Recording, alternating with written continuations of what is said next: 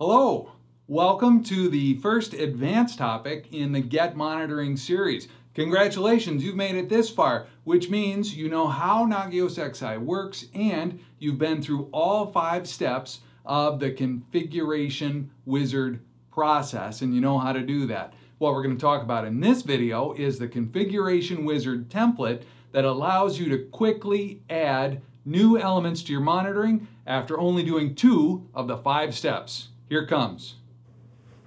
Alright, so let's talk about configuration wizards generally. So here's a whole list of configuration wizards that we can use. This isn't even all of them. There are more in addition. You could get more with the Get More Wizards button up here.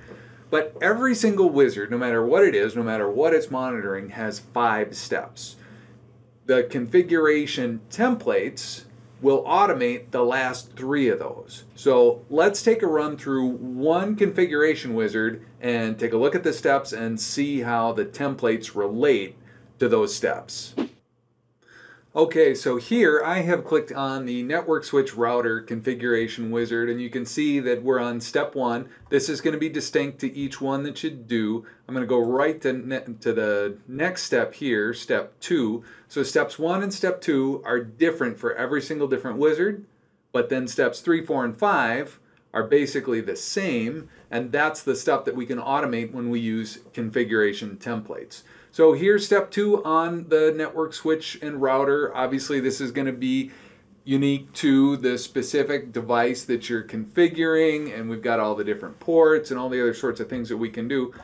What you see down here is, now I could either finish this with a template if one exists, or I can go through the next steps.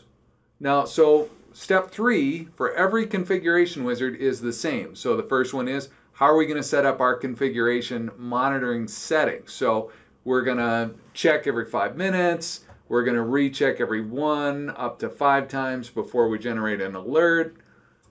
Step 4, we're going to set up notification. And step 5, we're going to be able to use groups. So we can configure host groups, service groups, and we can do parent-child relationship, all of that sort of stuff. Now here's what we can do.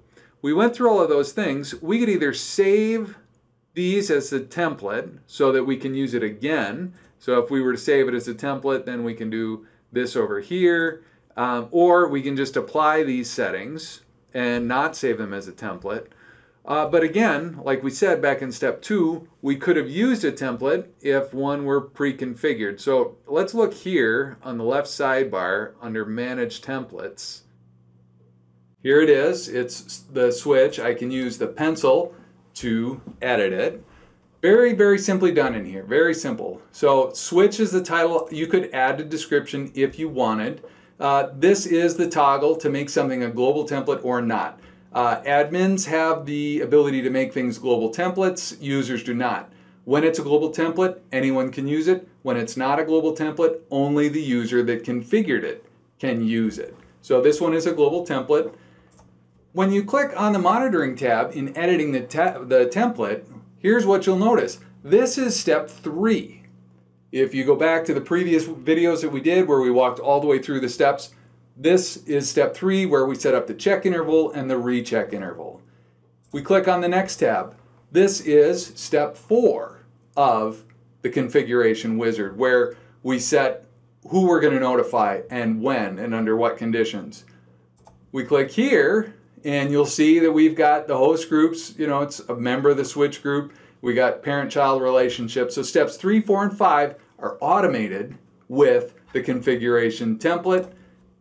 That's basically how they work. So configuration templates, a great way to save a ton of time when you're adding individual elements to groups or using templates that you've already configured. So say you've got a bunch of Windows workstations already configured, you add 3 new staff, you can get those configured right away, very quickly, and exactly the way you need to with configuration wizard templates. Stay tuned, we've got more advanced topics coming your way.